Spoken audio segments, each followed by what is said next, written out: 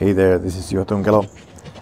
Check this out. So I'm a copywriter basically, and online marketing strategist. See where my office is. It's actually right at the top floor of a bookstore. The biggest bookstore in Helsinki, Finland.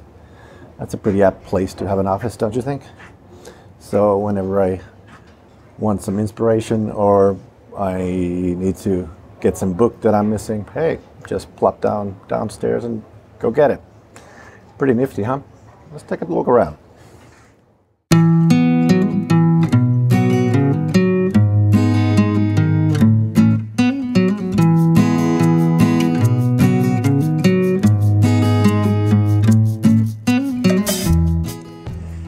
And now for the really important thing, how the coffee gets made. So, what's it gonna be today? Let's go for the dark, the Guatemalan this time, all right. And here we go.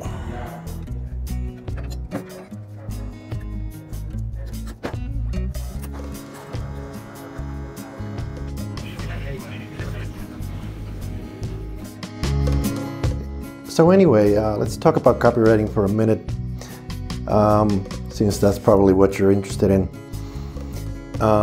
One thing about, there's a word called essentialism, and it's basically the same thing as, just doing the bare minimum of what you need to get a result.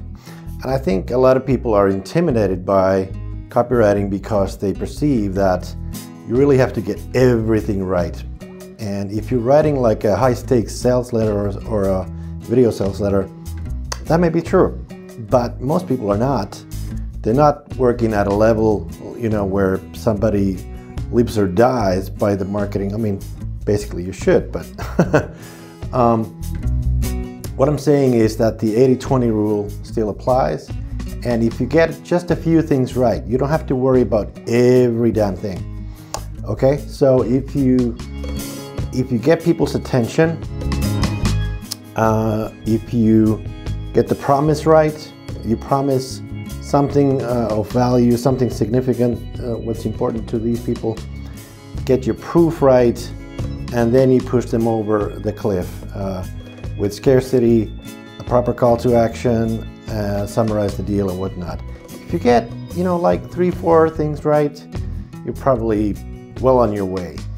And there's marketers who do that, and there's marketers who try to get everything right, and most of the time it's not needed, and you also end up sounding pretty hypey. So just think about getting just a few things right. How to get people's attention. How do you get the right promise to them? And then proof to back it up, and then how to get them to act. Just 4 things. If you get those right, you're pretty much on your way.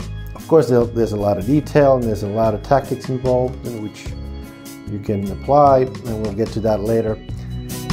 Right now, I just wanted to, lower the bar a little bit for you, because a lot of people come up to me with these same concerns. It's so demanding. So at least get those right. Okay, so you're well on your way after that. Anyway, I'm just trying to get back into the habit of doing videos for you. Been taking a little bit of a break, but I'm trying to get back there. Talk soon.